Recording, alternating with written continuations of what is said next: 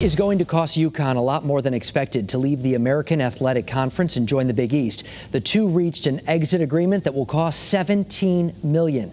Channel 3 Eyewitness News reporter Mark Robbins was on the UConn campus to see what students think about that price tag. Kind of a quiet Friday here on the campus and stores, but big news all around, and people are talking about it. We're talking about big money, too, $17 million, and we found people to talk, and not everybody is saying, well, whatever the school wants to do is fine with them. I mean, the real problem came when they didn't join the rest of the schools in the Big East to begin with. I mean, they're fixing a mistake that they shouldn't have made in the beginning. UConn athletics has been losing money in recent years. Extensive travel within the conference has been draining the budget. Proponents of rejoining the Big East see less travel and renewed rivalries. I'm happy. I think it's going to be really exciting for all the sports, and it's going to get more people to go to games and pay attention to the athletes. UConn is paying $17 million because the school is leaving earlier than the contractual 27-month notice.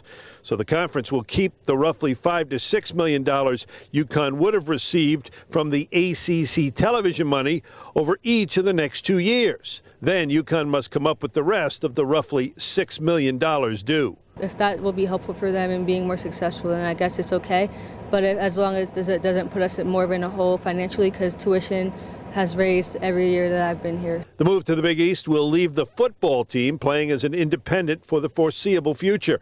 A visiting BYU student just happened to stop by to give Huskies fans an idea of what that might be like. I think they've kind of gotten worse in their football team, and so it's a little bit more difficult for them to have for them to win the challenging games, and so they end up just doing the easy one, the obvious wins. So I feel like it's not as entertaining in that way. We're just not getting the people in the seats for football anymore. The students are subsidizing, and so are the taxpayers, the football program.